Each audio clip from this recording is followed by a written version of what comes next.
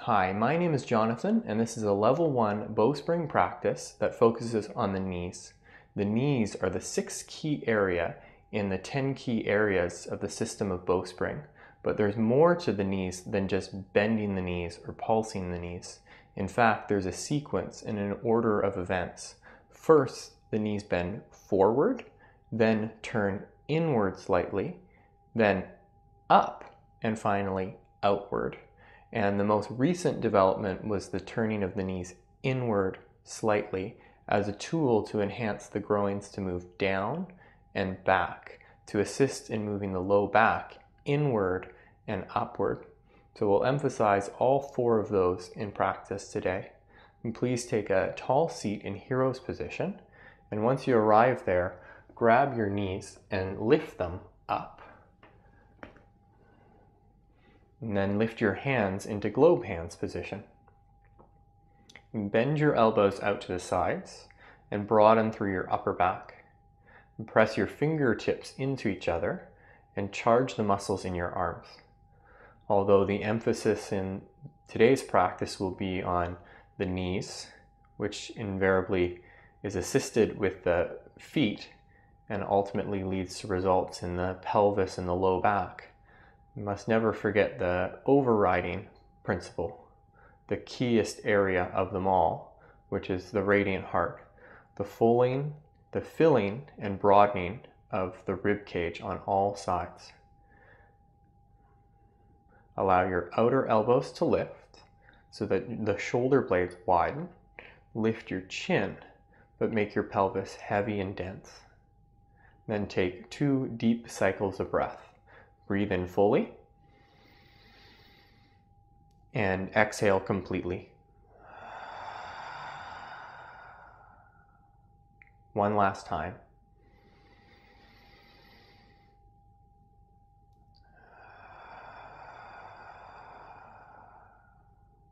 Then reach your arms forward, lift your hips, and touch your hands down into all fours position. If you used a block, just place it off to the side of your mat. And coming here in all fours position, push the hands down and use that to lift the rib cage up. With your toes pointed behind you, pull the feet closer in towards your knees so that the front of your ankles lift.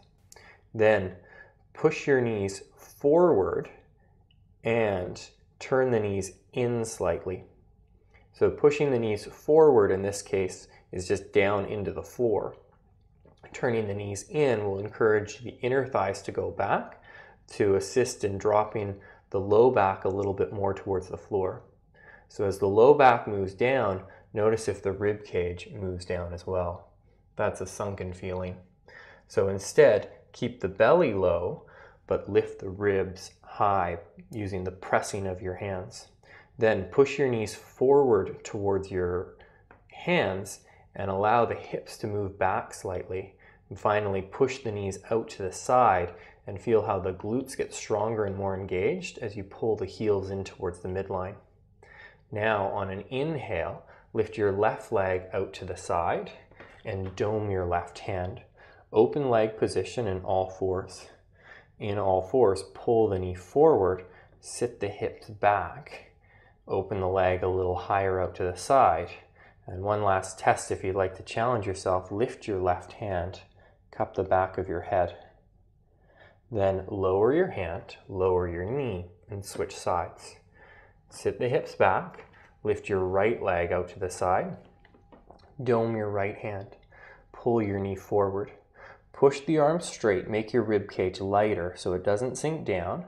Push the left knee out to the side as you sit the hips back towards the left heel. Pull the right knee energetically forward into an imaginary resistance. An option to lift your hand, cup the back of your head, push your left arm straight. Then lower your hand, lower your knee, tuck your toes under, and lift up into crouching cat position. In crouching cat position, bring your chin over your wrists, push your arms straight. If the legs don't bend at all, what can tend to happen is moves into a rounded position. In classic downward facing dog, pushes you all the way into a rounded position. So keeping the gaze between the hands and the chin in line with your wrists, bend your knees just enough that you can get a tilt up of your sit bones.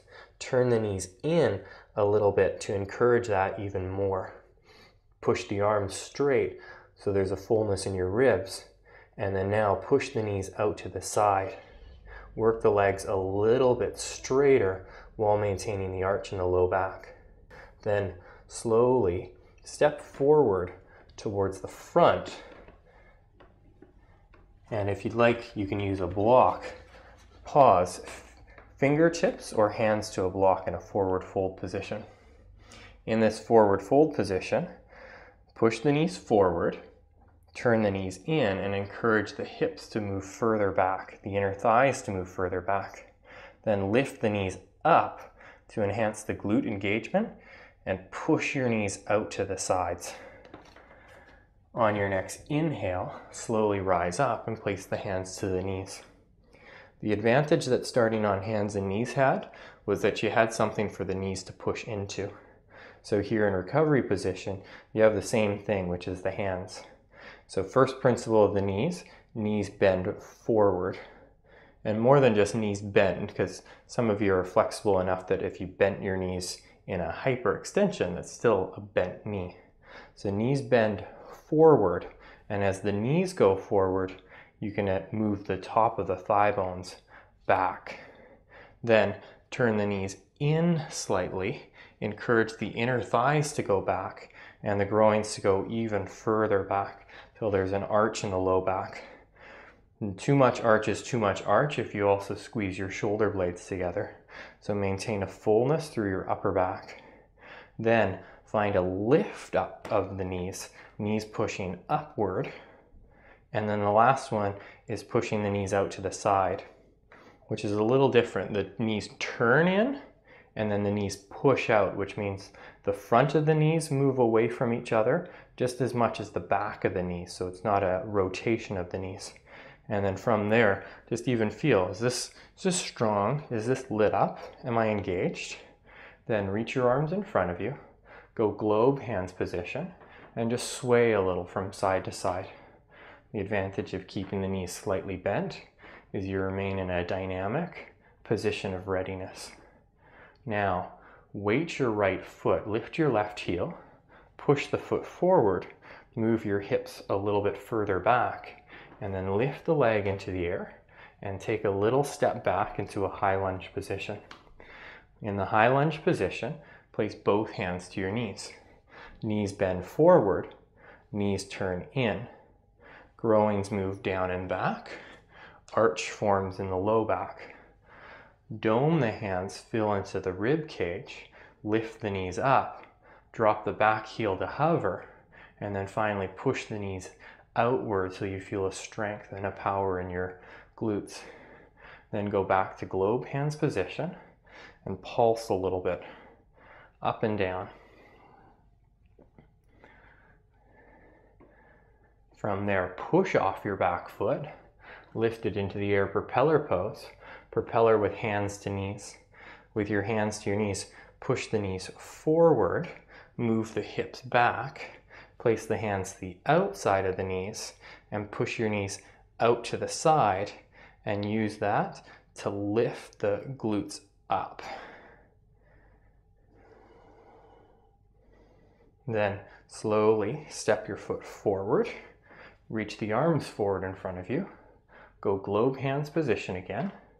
Weight your left foot and then lift your right heel. Push your foot forward. Move your hips back. Then lift your foot and step it back. Just a short little step back so that the back knee is forward of your hips. And then use your hands as a wall to push into, something to press back against. Move the groins down and back. Turn the knees in. As you turn the knees in, encourage the low back to move in. Fill through your rib cage. Drop the back heel close towards the floor. Then hands in front of you and find a little bit of a pulse. It could be a move forward and back or a move up and down.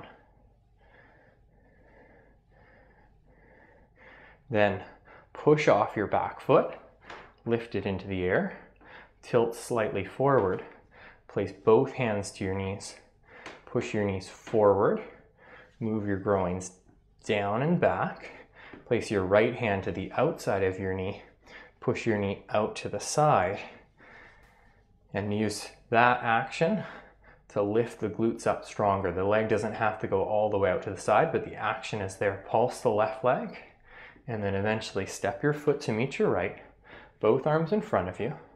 Bend your elbows, ecstasy arms position. Lift your wrists and elbows equally and arc over to the left. Tilt your left ear towards your shoulder. As you tilt your ear to your shoulder, turn the knees in, move the hips back, push your knees out, lift the right side rib cage higher up. Then rise up and go over to the other side. Lean over to the right. Lift the left side rib cage. Sit low. Push knees forward. Knees in. Knees up. And knees out as you arc and lean over. Then rise up again. Hold on to hands Hercules clasp. Weight your right foot and step your left foot back. Stepping your foot back, turn your right foot in and place both hands to the knees.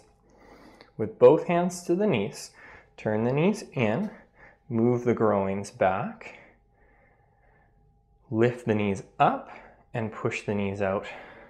Then tilt forward, come down fingertips position. With your hands in fingertips position, cup the back of your head right, push your head into your hand, and then as you do that, lift the left hand to hover away from the floor. Then go hand down, and switch. Cup the back of your head left, push the top of your head forward, lift your right hand to hover, then to come up, right hand behind your head, slowly rise, turn your left foot out, turn the right foot in slightly, and then place the left forearm to your thigh, side coil position. In side coil position, bend your right knee forward and turn it in slightly. When you turn the knee in, it gives you the advantage of broadening and widening your left glute. So as the knee turns in, encourage the widening, lift the knee up, and then finally push the knee out energetically. Once you have that, tilt ear to shoulder, stretch the side body. Keep the left arm strong with your hand in seed position so the biceps and the triceps tone. Then on an inhale, slowly rise all the way up. Place the hands to the hips, turn your feet to face forward. Walk the feet closer in. And just to encourage and enhance that action you did in side coil, weight your left foot, lift your right leg into the air. Then tilt forward slightly and open the knee out to the side. Place your hands to your knees. And this is open leg position, just like all fours, but now in a standing position. Lower your foot down and switch sides, taking the left leg out to the side.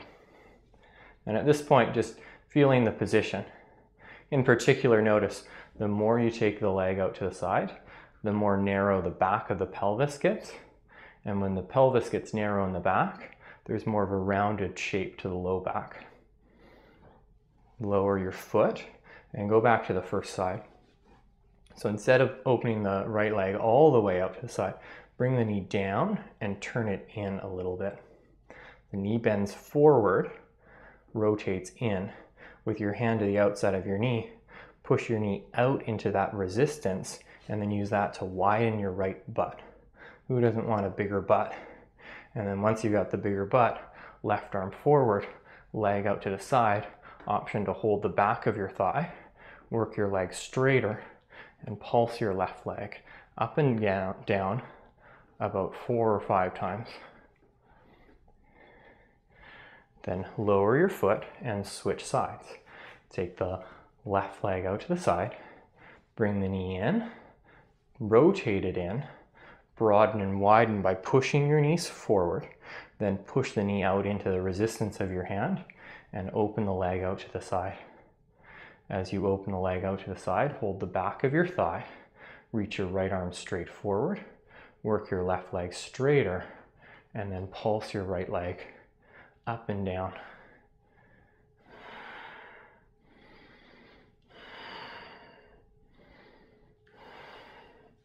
Then lower your foot, open your feet wide, bend your knees, turn your right foot in so the heel goes out, and then reach your right arm straight forward in front of you. With the arm forward in front of you, reach, reach, reach, and then like you're turning a key, turn your arm so the thumb points down, and use that to move the right sit bone way, way, way back as you stretch out. Push the arm, place forearm to your thigh, and then rise up again. Turn the heel in and switch sides. Turn the left heel out, bend the knee, reach the left arm out forward in front of you, right forearm to your thigh, move your hips back, broaden the left cheek, and then reach, reach, reach, reach, reach. Tilt right ear to right shoulder, stretch the arm long as the left butt cheek goes back. And then rise up again, hands to knees, turn your right foot forward, place your forearm to your thigh, turn the left knee in, side coil position. The advantage of having a hand to your knee is it gives you feedback. So without the hand, bend the knee forward, turn the knee in, lift the knee up, and push the knee out. Ear to shoulder, pulse a little bit, forward and back, feeling the power and feeling the strength in your legs.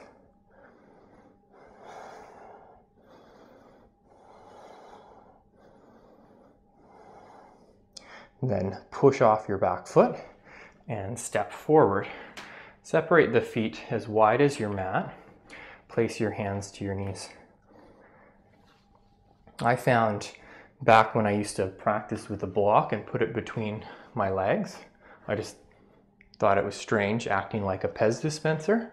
That's number one. And number two, when you squeeze the block in, I found I was overstraining the muscles on the inner thighs and causing the IT band to seize up a little bit and the psoas to strain quite a bit. So when I started pushing the knees out to the side, at the same time as moving the groins down and back, it was instant relief. I was sold immediately through my own body. So now hinge forward. I'm using a block just because I have not the most flexible of hamstrings. I would turn the knees in, move the groins back, try to get a little depression in the low back as there's a fullness through the rib cage, and push the head forward as you work the legs straighter. Okay, then remove the block if you used it and step back to crouching cat position. So crouching cat, knees push forward, sit bones lift up, arms stay straight, strong. Then open your left leg out to the side, dome your left hand, bend the right knee, push the right knee out to the side, but keep your heel hugging in. Then left hand bright, left foot down, and switch sides. Right leg out to the side, knee forward. Open the back of your knee, push your left arm straight.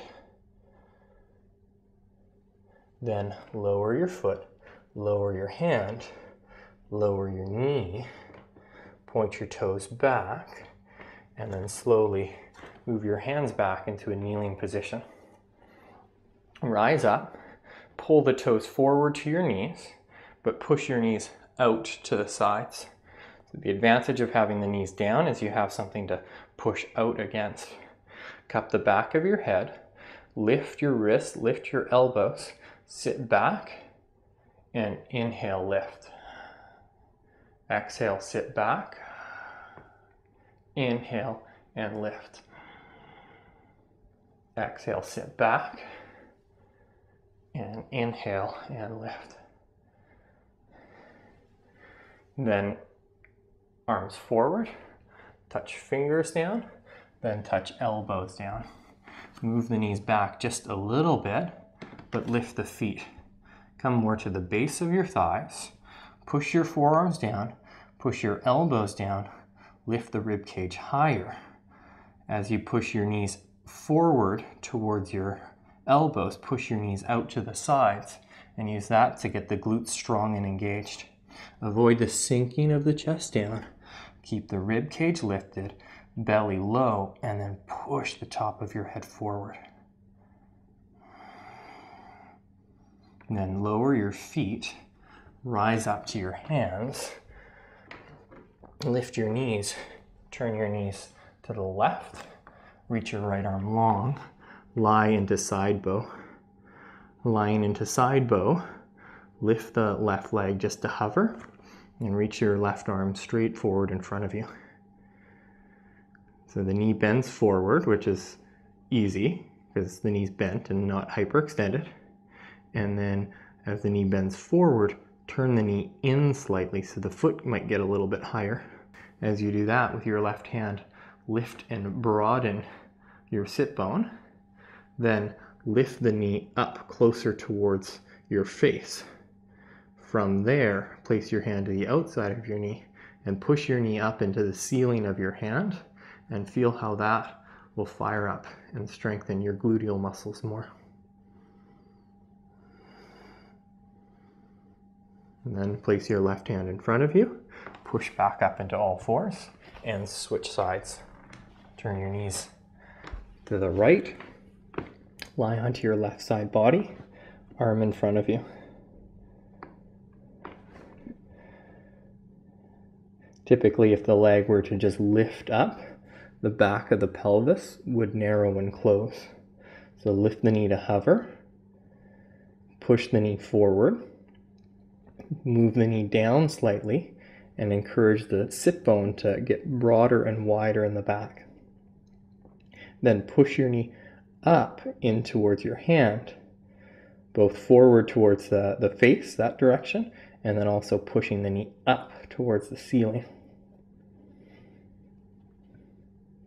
And then swing both arms in front and up, roll onto your back, and wiggle your way to the center of your mat again. Open the hands slightly wider than the shoulders, push your head down, and broaden your rib cage. Then lift your feet to the height of your knees. As you push down with your head, lift your rib cage to hover, float momentarily, and then bring your ribs back down. Hold on to your knees, allow your feet to drop towards your glutes. And push your knees up into your hands, and as you push the knees up into the hands, feel how the back of your pelvis gets heavier and your low back lifts slightly.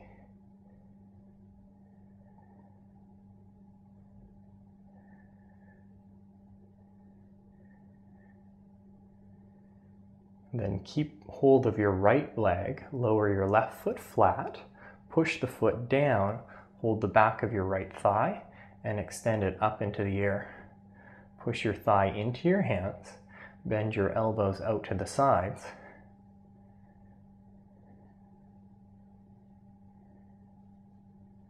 And switch. Bend your right knee, foot down, and switch sides. Left leg up.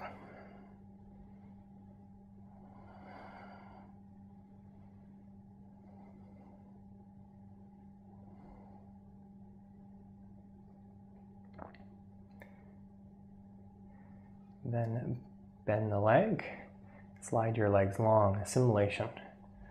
Posture that is welcoming to having the legs straighten.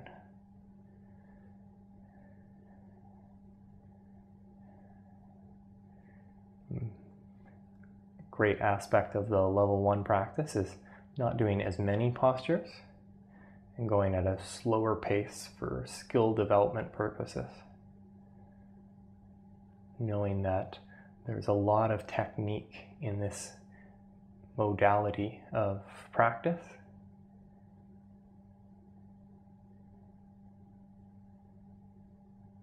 And as you practice daily or weekly, you'll find some new nugget of information, some enhanced skill that can compound onto previous knowledge.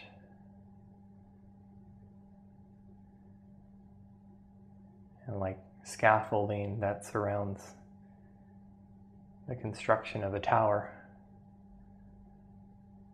as the scaffolding is built higher and higher, so too can the tower of knowledge,